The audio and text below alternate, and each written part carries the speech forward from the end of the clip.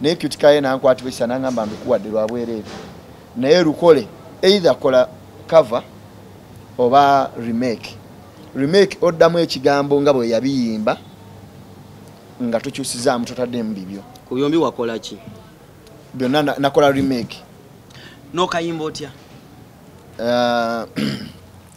mu bakazi abangi mu nsi n'olondamu wange gw'omuntu gwe neesiga nenkulaga buli kyange n'okimanya ti mukyala wange gwe mutima gwange n'otonsasira kati ffenno tutabudde ne mugaa next week nshootinga video onaabeerawo nangamba Cute Kaye nangamba nja kubeerawo watuka olunaku lwa video ne mukubira nangamba mpeereza amafuta ne muweereza amafuta naye nga matono oba enziramu gye waddamu oluyimba olwo ng'anyiza omukulu oyinza okuba waddamu tubateereyo oluyimba olwo abantu baluwulire abantu baluwulire so odekeyawo essimu ne walutujja dduzanyo batuwulire tuyinza okudda wano mu hiti ya munno ng'oluyimba omusajja yanyiga ng'egye waddamu oluyimba lwe nga naluddamu bubi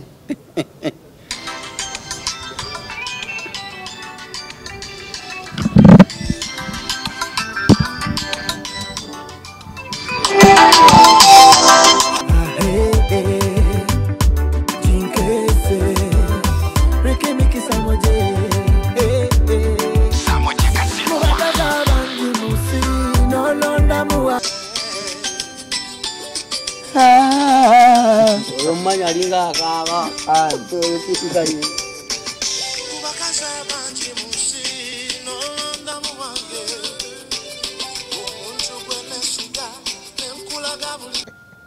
soko kubire Cute Kaye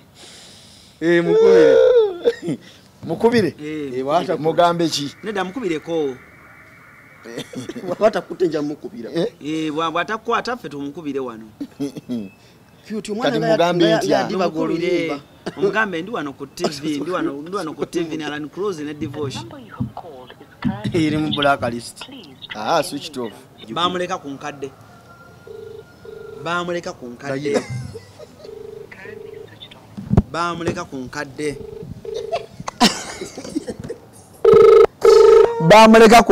mutabani wange wali mutabani we yaddamu jinkeese mutabani wange Alan mutabani wange omanyi Aaron mukulu mwana mukulu yesebo mumanyi kati mpozi ng'ongamba gwote bamuyita Ricky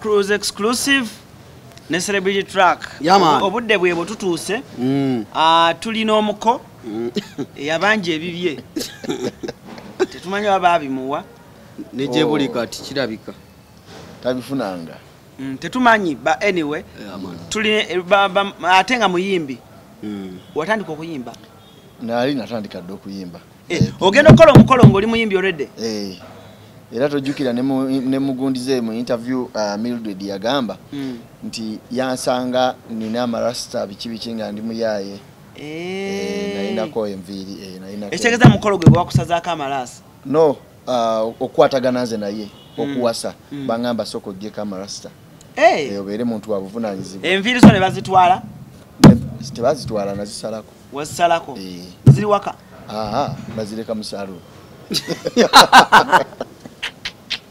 kyekiriwo tewali Makumoto yamani omusajja tumulina mukulu ye tumulina munina mutano ekyebuuzibwa tuli mu mwaka mupya 2024 okyabanja oba tobanja ebintu ebyokubanja kiri vice versa ninga abanja ninga atakyabanja wakati ebintu babijjawo like physical bintu ne babiza mu sente milioni 10 so kati nga baagala mbasalireko bampe milioni 5 naye abakyala bagamba oli mukopi mbundi mukopi musajja ekyasobola okukola ku myaka gye nalina myaka 25 nakola omukolo gwa milioni 3.8 ku myaka egyo gye nalina oyinayo omwana naye nina omwana naye siina mwana naye kitegeeza kati olinayo n'emyaka meka kati Nyingira 35. 35. Ah, wow, congratulations. Ate yaki. Sinatuuka mwana. Kwozayozebwa. Osana kuyozebwa mama. Yoga. Naye bambi musajja waffe tumwagala nnyo. Nenga tebwali bukopi. Sigamba nti bukopi. Naye ku myaka egyo nalina 25. Nasobola okukola emikolo mu myaka 3. Nakola emikolo 3. Okwanjula, okukyala, embaga. Nga ate gyonna mikolo gy'amaanyi. Okukyala muyimbi kye yayimba. Manya omukwanjula. Mukwanjula Sophie Gombia. Sophie Gombia. Yayimba. Sebo muko. Tweyanziza. Biseera ebyo nga yaliko nga akuba emikolo 2015. 2014. Sekiza wali oludde. 2014. Ebintu naye wali olya. Nali. Wandise. Ekiri wano. Ebintu wali olya. Nali ndya. Wagwayo. Asisobola kuggwayo. Like kiringa bona lisa embuzi yo nerya amalagala g'omugagga. Ogusooka n'ogwokubiri n'ogwokusatu. Nakusiba. Siba kwa denti talina sente zisobola kugira malagala ago. Naye abayagala kuyigiriza somo. Ani ali embuzi kwolo? Senabulya yali amalagala gange. Yali amalagala gange. Nzo omugagga. Yali amalagala gange. Omugagga tabanja. Omugagga tabanja. Omutima gwe mugagga oba just? Omutima gwange. Ogwange mugagga nnyate. Lwaki obanje ebintu? Lwaki mbanje ebintu? Banji nnyo be nawonya. Omwami we yali akola. Mwami ki? Oyo omwami William Senabulya. Ate banji be nawonya. Tatawo. Eyabba Mildred Nalule. Ate banji be nawonya abali bagenda. Banji be nawonya abali ba ekiwa mirembe yali akacyankalanya obufumbo bw'abantu nga 6. Omusajja oyo. Oyo omusajja oyo. Ne mukyala we nnyini yagamba omusajja ono yankuba empeta naye yandeka mu nju. Apangisa walala. Kati gwe wakayimba ennyimba meka sofa? Nene ennyimba kati ziri 7. Nene mbera wagiyimbako? Nagiyimbako. Kayimba kagenda katya? Nti akabwake neeyolera ke kanuma entega. Gwe mpito wange yankusa olujjo mu mugongo. Gwe nawe weeta ne musembeza mu kifuba. Ate ye yansoseka kiti mu mutima. Namuteresa bingi nga kumbe gwe neesiga bituli bingi. Omululu gw'oluwombo lwange gwamusika nawuuta n'oluvutu lwange. Ekyanuma nasigala omu mu maziga. Gwe nalaga essanyu nasasulwa mu kulumwa. Oba bwe kiyite byammwe bwe basasula akale nyumirwa. Kambaleke zikiriza yampangula kale okungula otya byotasiga. Gwe yali amanyi ne bwensula ne mwegatta babiri ne muntagula. Bwetyo bwe lugenda. Wow. Ani yaluwandiika? Bamuyita Sami. Luwandiike bulungi. Bamuyita Sami, Eddie Dina producing. Wakola wali Eddie ku Acton Records. Awo ng'ovudde awo ng'omaze okuba oluyimba olwo. Ozaako luliwa mu kaseera ako? Oluyimba lwe nazizaako baluyita Jinkese. Nenga it's a remake. Jinkese si wa Cute Kaye. Jinkese olwa Cute Kaye. Oluddamu otya? Tusisinkana club signature Kasangati. Yali azze kuyimba kwa Kasangati gyembeera gyempangaalira. So bwajja okuyimba ne tusisinkana nga abayimbi abanene. Kwanze nali nzira ku stage then yali okaddeko. Naawuliriza ennyimba gyennyimba era bwe yamala okuyimba nampita mu parking n'engenda ne mubuzaako nga mukulu wange ne musaba ne mugamba badde nsaba nina nangamba ye byagenda bitya ebintu bwe babikuwa biki ne mugamba badde nsaba oluyimba olwa Jinkese. Engeri gye wayimba ekintu nga bwe wakiyimbako era ekintu bwe kyantuukako era mukwano gwange era kye yankola nga bwe wakiyimbako almost myaka 12 emabegako. Mukwano gwe yakulyamu olukwe? Mukwano gwange yandyamu olukwe. Mukwano gwo ki? Brother William Senabulya yali mukwano gwange nnyo. Yali mukwano gwo? Nnyo ng'ate tweddira gumu. Yategula enva. Yategula oluwombo lwange. Oyo yali mukwano gwo mwennyini? Yali mukwano gwange. Nga tweddira omuziro gwe gumu. Nga tuwangalira kwegama mu bifo byebimu. Ng'ate munaddiini. ekitegeeza akayimba wakasaba Cute Kaye akayimba nenkamusaba nemugamba kyetagisa nangamba tewali kyetagisa kuba waliwo oluyimba olulala lwenasooka okusaba olw'omuyimbi omulala nansaba million mu nemugamba sigirina nga njala dduddamu naye nengamba yimba kyolwo eyali best man yali best man yafundikira nga ateka wasa nawe sendagire yali best man senabulya yali best man yali omuyima mu bakatuliki mubano best man wabawo n'omuyima yasayininga ku mpapulo ezo eza certificate ya church so nasaba million mu kitundu nga sigirina naye Cute Kaye nankwatibisa nangamba mbikuwadde lwa bwereere naye lukole either kola cover oba remake oddamu ekigambo nga bwe yabiyimba nga tokyusizaamu totaddemu bibyo kuyombi wakola ki byonna nakola remake n'okayimba otya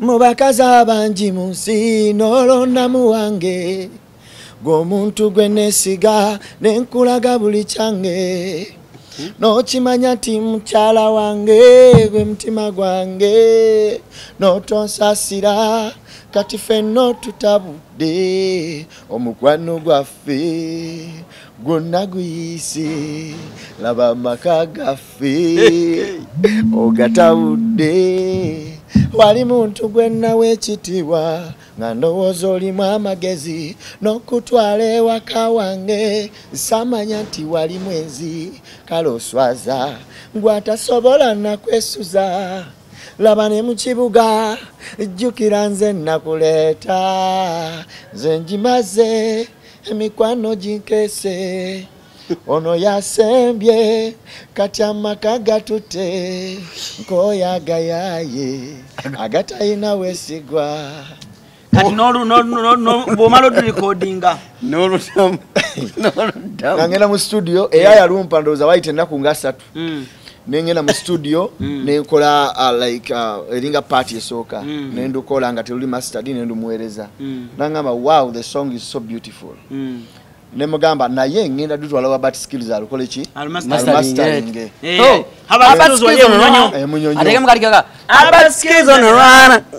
kagamba katya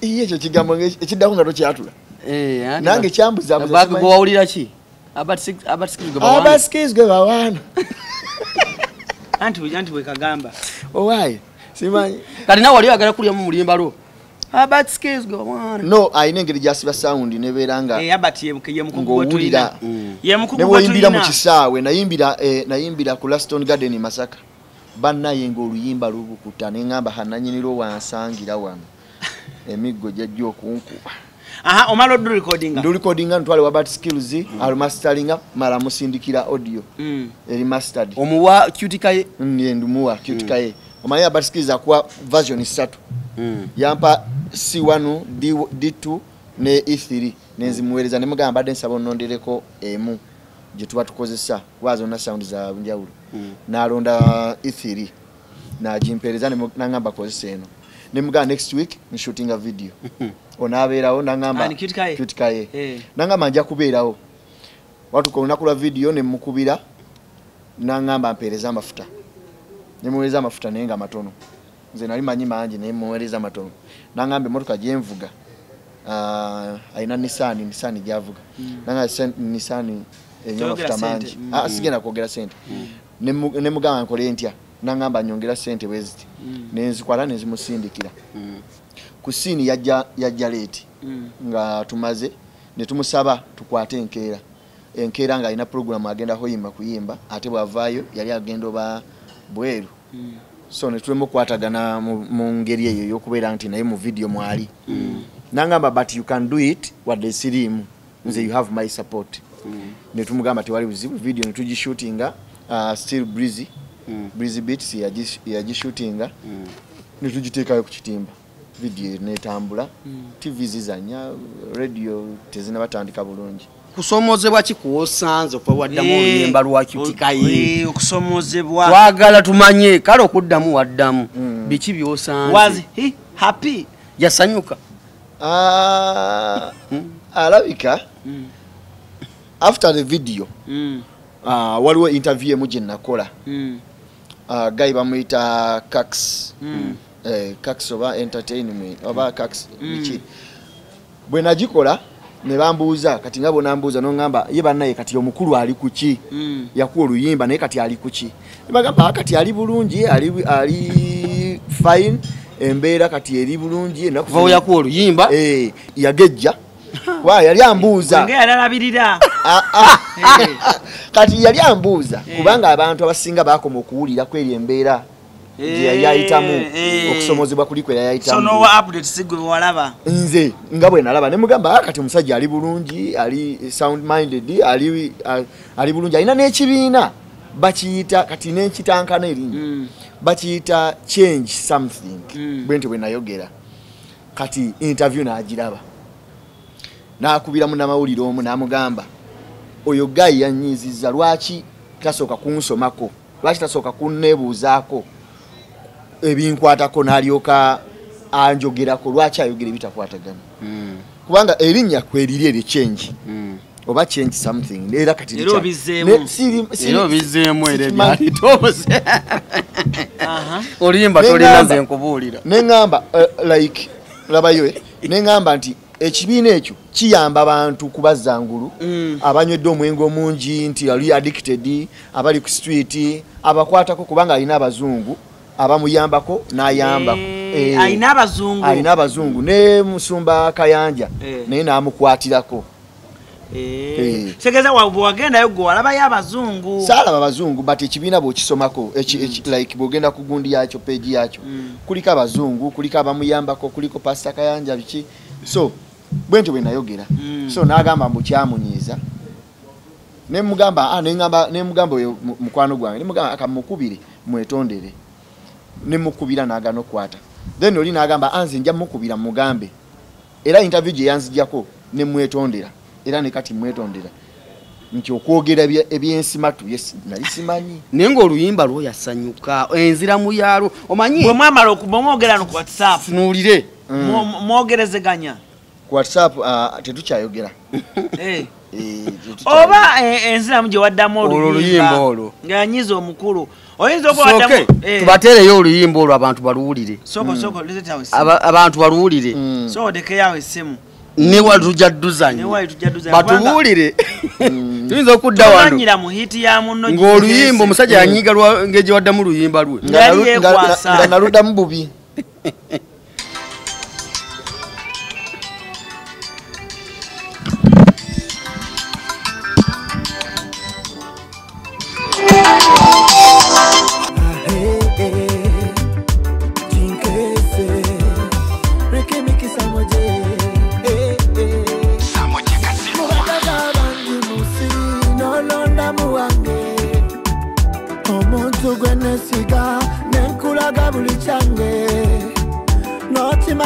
muchala wange mtima gwange notonsasira kati fenno tutabude omukwano gwaffe gwonna guyize laba amaka gaffe ogatabudde wali muntu gwe nawe ekitiibwa nga ndowooza olimu amagezi n'okutwala ewaka wange saamanya nti wali mizi kaloswaza watasobola nakwesuza laba ne mu kibuga jjukira nze nakuleeta nze njimaze emikwano gigeze ono yasembye wadde amaka gatutte nk'oyagayaye agatalina bwesigwa nze njimaze kimala baba kimala bw'obeera gwe nga gwe weewa Oluyimba walunuubula oba Oluyimba walukola nze kyemmanyi Oluyimba nalukola otya naluba kola boti teekayo jinkeesi kanteke mwano jinkeesi muli owulira nga walukuba bwobanga gwe kyutikaye n'oluwulira kikisooka okugira mu mutwe ogamba ki ekisooka okunzigira mu mutwe bwe mba nga nze kyutikaye njagala bwe mala ano Tandikirawo.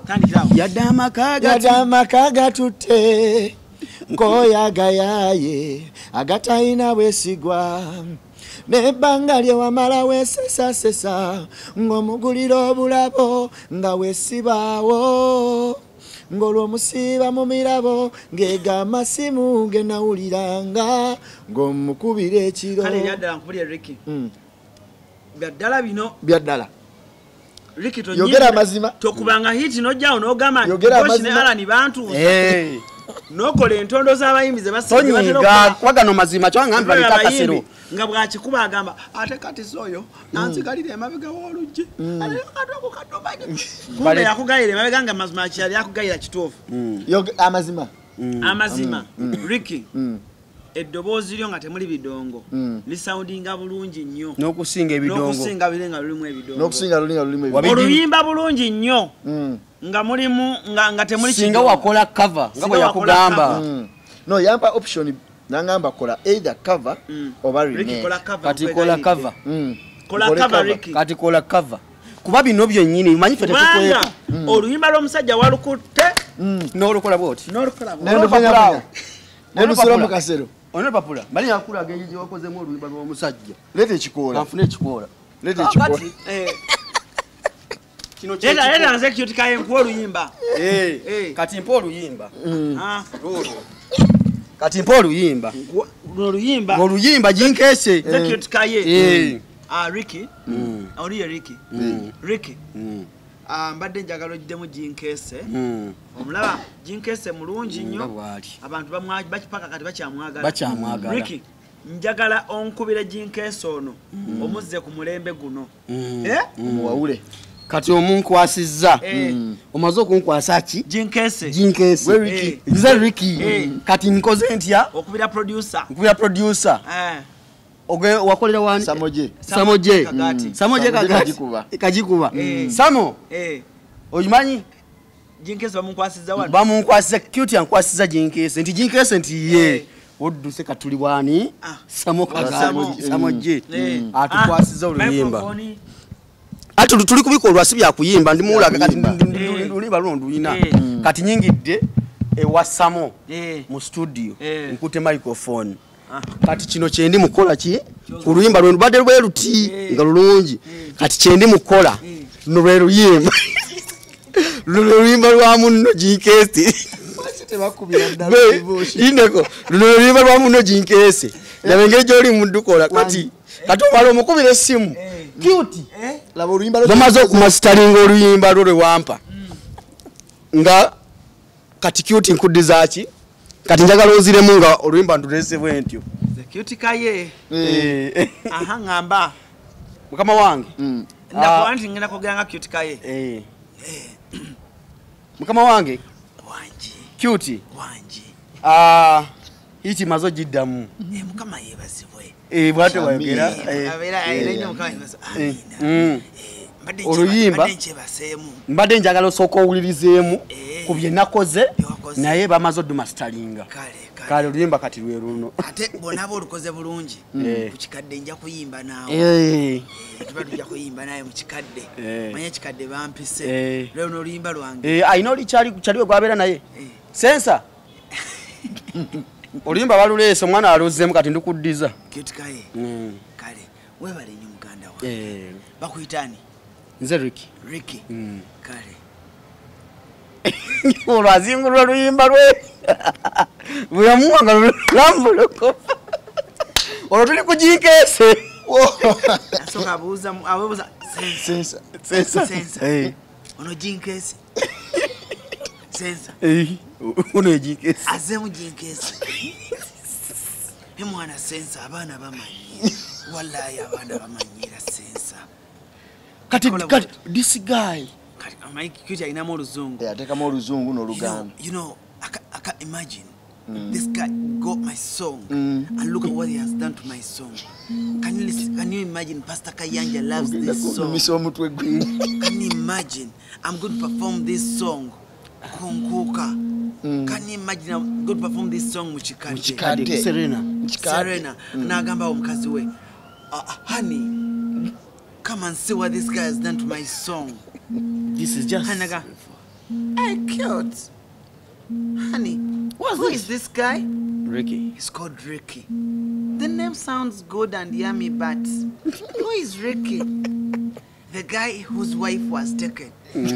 So he wanted to revenge to the Muko who took the wife. Using my song. Using my song. Sensor. Muninde kakubire. Ricky. My boss. Ndozo Oluyimba. Ricky, simu kubira cute Kaye kati. Olina feedback okuva cute Kaye. Omaze okawulidde mu kahiti. Omwana yakamastalinze bulungi. Kube simu yiyo. Esimu ya cute Kaye yino. Ali wana ali ne sense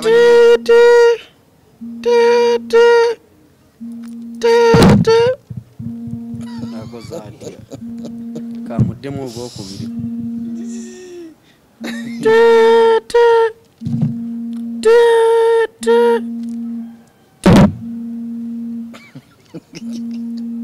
Ande mukulu kirabika ali bize muko.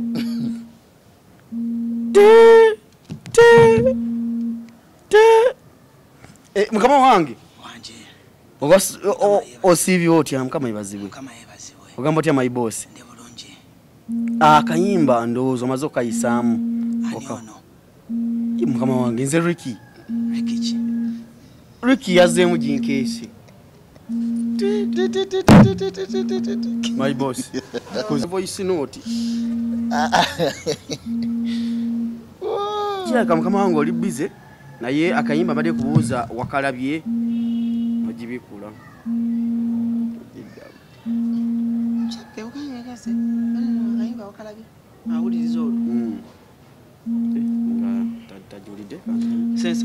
Sensor. Mwana, help me tell that boy. Help me tell that boy. Ngamufunye wati. Cutie, what do I get? Help me tell that boy. I hate him. Why did he murder my son? Chebaitokuta. Kati fe bino tubikugamba si kugamba nti twagala kulemesa naffe bwe tuwuliddemu ono n'abagenda odduwulira Oluyimba. By the way, vocally you're good Ricky. Nze sobola yimba kyoyimba because nze for kuyimba kwa tuna naye nkubulya oyimba bulungi mu ddoboozi lyo either tugenda kuyitanga okuyimba nga tekuli bidongo oluwenga kapera wali bw'oteekamu ebidongo kuba kuvuya bino tukugamba mazima ogenda tonyiga nkimanyi kyogenda nyiga nedda sisa kunyiga wavuya buvuya mu luyimba kyemanyi mu kaseera ako olaba haba skills ateekamu kali akantu ke haba skills ne katawulikika next yakataddemu mwekali kali side ki mwekali wasembayo abalanga aziteekamu nga katandika ndowooza yakuteeramu akakitundu anonye like wali kahukwe wasobola kafikisinga wano wayogera bwogezi wano wayogera wulira waneeno yatunulira mukyala wo nga yesesa yesi tuzo omwana wo nga talina na bwamuyita bano bannamulabye. By the way, you slaughtered it. Wasala already murder. You murdered? No sala no mutwe. Ako kabade kanzi kataba skills aliwa.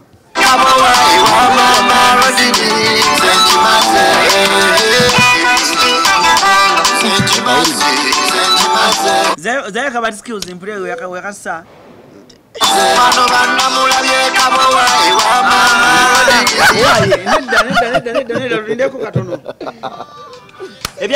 By the way, ebyanyiza kitu kaye bibi no nze mbizudde. Wakyusa Oluyimba notekamu ebijambo. Ulira. Ulira. Ekawa lwalimu. Kabowa yalimu. Omusajja yagamba tokyusa Oluyimba lwange. Mulimu seeta gwoleta kabowa. Labayo. Libinga ebitakwata. No.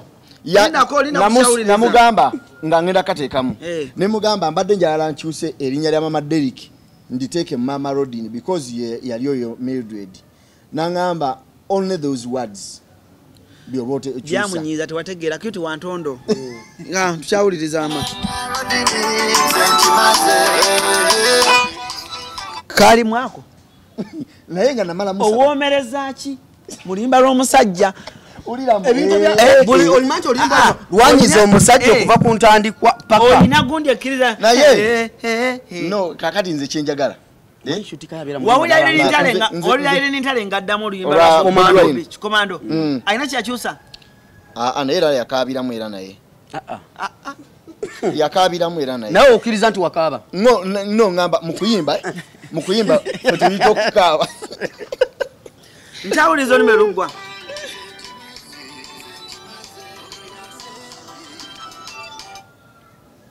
balukutula bukutuzi kati linda waliwo akuba nga luggwa balukutula bukutuzi Oluyimba lw'omusajja akakantu gwe wuliriza akasembayo kenjagala owulirize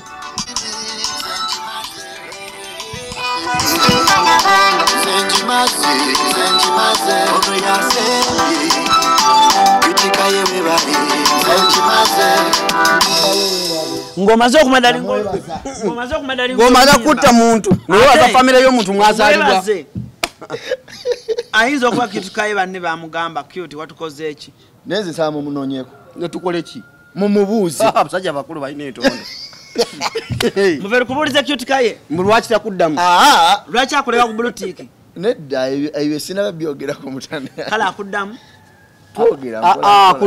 akuddamu so like ntokujja Oluyimba no yakubulookinga soko kubire Cute Kaye mukubire mugambe ki nedda mukubireko watakutte nja mukubira bw'atakwata ffe tumukubire wano kati mugambe ntya omugambe ndi wano ku TV ndi wano ku TV ne Alan Cruz ne Divorce iri mu blacklist switched off leta tukujikebereko soko jikubeko Divorce kubira Cute gwa ali manager wa Cute soko mpeko ejo wadde okuba 0707 inda kwenda ko 0707 abantu tebagirabe tekiba kirungi kugira akukungu kwajjukidde mangu Muluyimba nga tewakajjukidde bamuleka ku nkadde bamuleka ku nkadde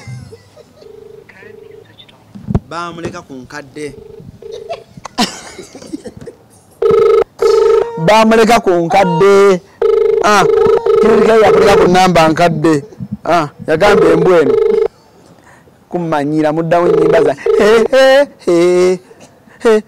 Cute We can stop forever. You and I, Sebo. Uncle Cute. Wanji muganda wange. Oli wano ku cruise exclusive omukutu gagadde. Sebo. Ensi yonna ekuwulira. Mama, ngandi mukintu. Ndi wano ne Divorce. Tukoze interview ku mutabani wo. Sebo. Natutegeeza Yadamu Oluyimba. Naye tugenza okuwuliriza Oluyimba. Tomumanyi? Mutabani wange. Wali mutabani we Yaddamu Jinkeese. Mutabani wange. Alan, mutabani wange omanyi Aaron mukulu mwana mukulu. Yes sebo. Omumanyi. Mumanyi. Kati mpozi ngongamba gwote. Uno mutabani wa mukuyimba music bine bya music betuyita ba uncle ne daddy. Bamuyita Ricky.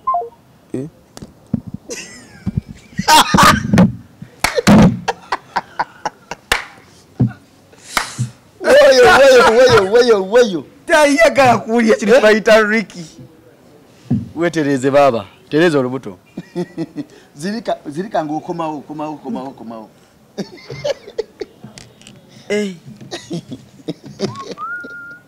Gye bayita endongo. Tewali munsi muno mulongoofu. Okuwulira ku kigambo kye bayita Ricky. Tera ali omusajja wa Madalingo Oluyimba lw'omusajja. Wa Madalingo Oluyimba lw'annange. Simanyi twala enkoko, embuzi, ente. Ewa Cute. Ate nkola iki? Omwetonderi. Wa Madalingo Oluyimba lw'omusajja. Oluwulidde nti Ricky mutabani wo ekoze etya?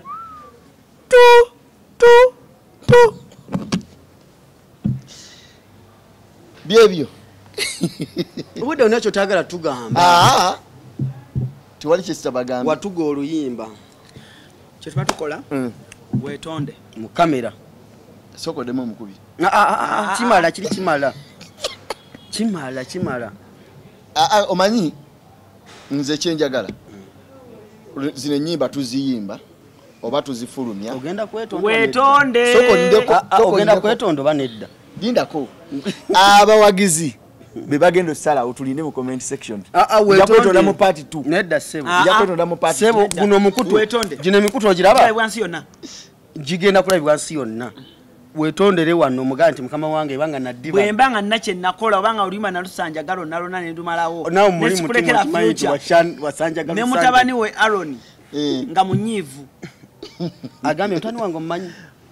Nati kati ono yabadde amuyisiza mu ngeri ya kugamba nti mutabani we yazzeemu Oluyimba ng'amanyi mutabani we Aaron yazzeemu. Olowooza akyaggyeko essimu. Kale oba tukuwemu akafaananyi. Ayinza okuba ali busy.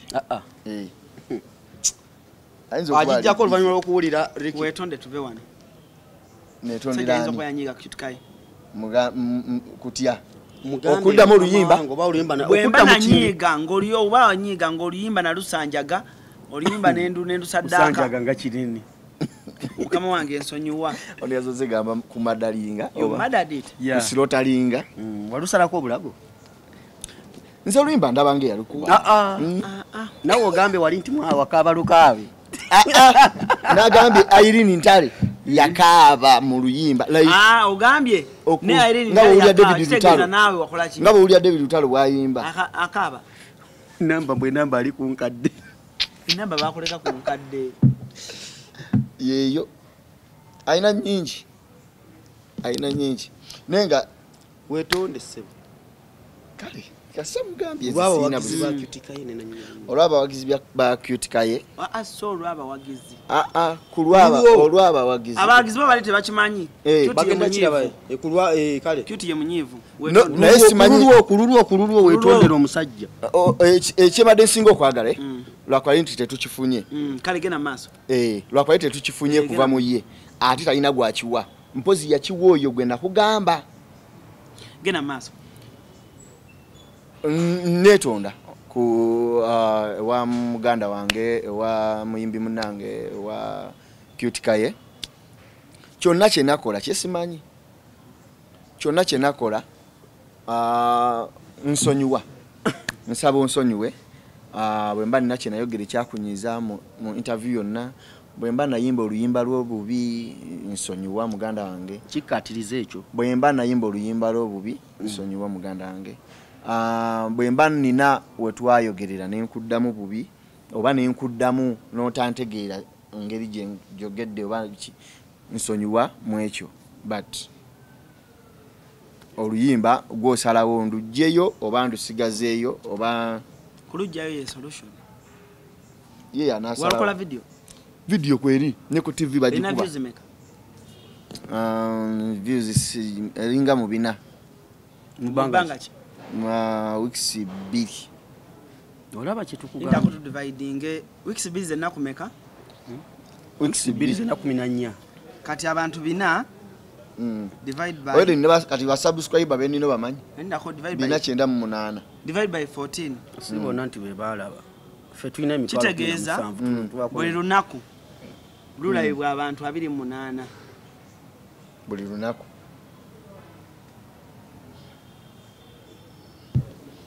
No, nze kyemanyi marketing.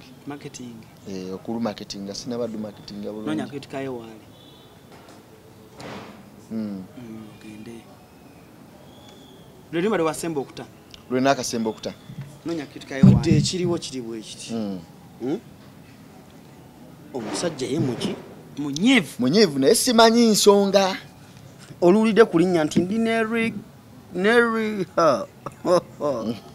esimu ne ayino olusi yampita Dani kuba ali erinnya lyange kati atira okumpita Dani. Wasemba ddi omulabako? Nasemba omulabako twali side ze yente. Wayisewo banga ki? Nga video ya kateebwa. Okay. Kati zigenda nga mu weeks 2. Tweyanze nge.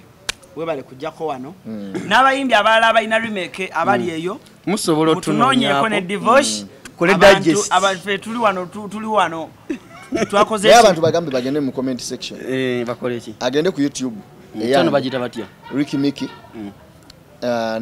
ne mukadde wange but nekirala nga tonaba kunsiibula nze toyagala va wano ninda vaawo bakyakomerera nno maliriza nno kyemaliriza nti nze nange bwe nali ndukola sisuubira kulukuba kusinga lulwe because oli ye nanyini content era waliwo ne nanyini lwe yantuukirira by the way eyategese enkuuka namutuukira ne mugana naluze mbiki naluuliza nagamba kale Oluyimba lwange naye mbuye yarugula oba yarugula kwani nalumu ebiseere bye yali agira embozi yaba abaana babeere nga batematema ebyennyanja byabwe mukama wo tuve tumalirize mukama wono tumalirize tuveeyo kikofiira abitex yalugula kwani ebiseera nti balusini bebagulanga siddi mbu Oluyimba lwalwe nagamba senga kati waliwo copyright senga kati Oluyimba olwo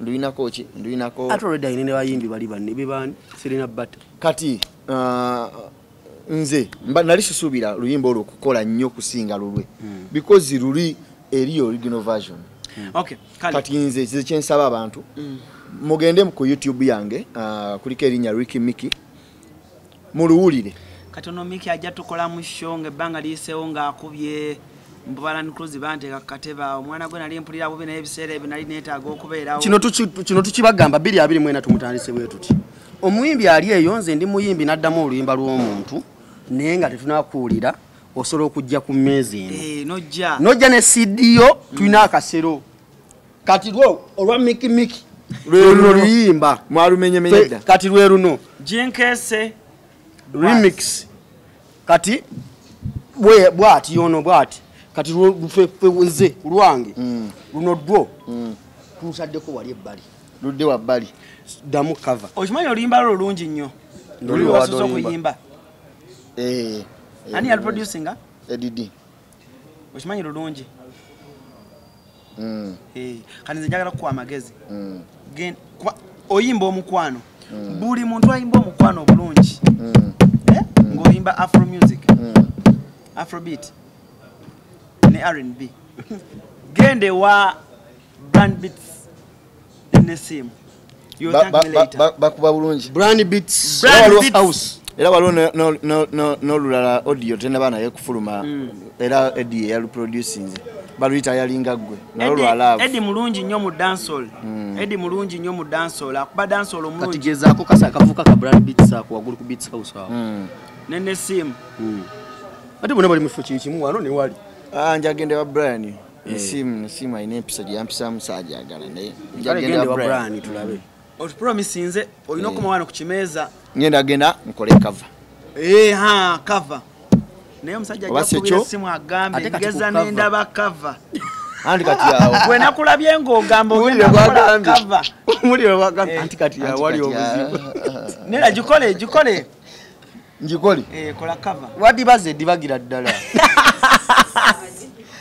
ambalekere kano waliwo omuntu awamba omutima nga bwakutabato bangala luse Ricky okyala nti oyimba bulungi nze simanyi kyoyagaza nnyimba z'abalegendi no just nali tukola Frigo Band saagala sikulimba saagala tukola Maria tombonyabonya kusaba kitufu olaba bagamba tokolanga ekintu ng'onyiize nnyo kati ono omukazi we yagenda n'agamba mu busungu obungi kanzire ku luyimba lwa Naye ndutigome ndutugetuge ndufunyefunye walukubye emboko ama bano mbaveeko maiza nakayimba kafe waliwo omuntu awamba omutima nga bwakuta bw'atyo bangalaluse ne wamira ebiweko bange yalogwa wabula omukwano gw'amanyi ebintu by'omukwano byansobera nga gwoyagala fa ku mulala nze naye owange gwe nafuna wanjawulo mukama ye yamusindika ayogeza akawowo mama wana wabandi kuva olunaku lwe yasala wanzikirize ninayo omwana wange ali talented njagala akole remake ya Oluyimba Lwa Lwososo lwasooka lwazo kwandikira olwakale ali talent bamwitani gwe ng'osooka kubuuliriza nnyo no just era naye yamala kuntegeera gwe kitika yakubuuza yamala kuntegeera mukoddaani nyinda akolinda ko bateekemu eryanda wali tetudambya mukoddaani sebo gwe ng'omala ku era naye yamala kuntegeera naga mukoddaani bannaye watukolera amawulire nangamba muko wensasagge oli awo lw'amawulire bamwita Ragapimpi Ragapimpi omanyi ina Ragapimpi ne Palembaya simumanyi ne Palembaya yabadde asinga oddwagala wali obuzindoza nawe olidde okazita lyangu ze sinawulira mukazito anti buli omu abeera Palembaya alukole buli omu aba ne bakiyita batya terms and conditions bw'abakkiriza tulukole ffenna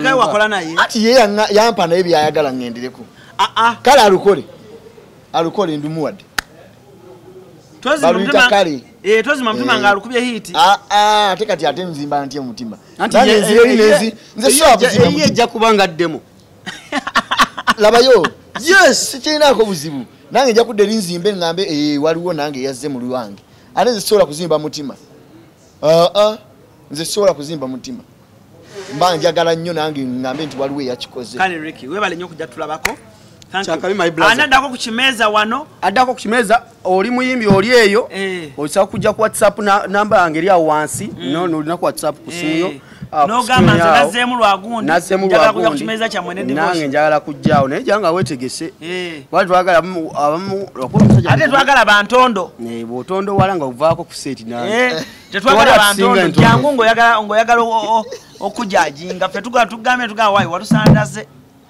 bajja tugamba mwe music mwamumanyira wane dda sani music naffe tumumanyisebo nange nsobola owulira kinengamba naffe tuli bakonsuma bamanyi kye tulya tumala gatuwa wama cruise exclusive gwe mukutu wamu ne celebrity track nawe tetwaga kusukako wano muko see you anytime anytime any hour ebintu ogenda kuddayo bibanje ebintu ninda sente musibe bulungi mwera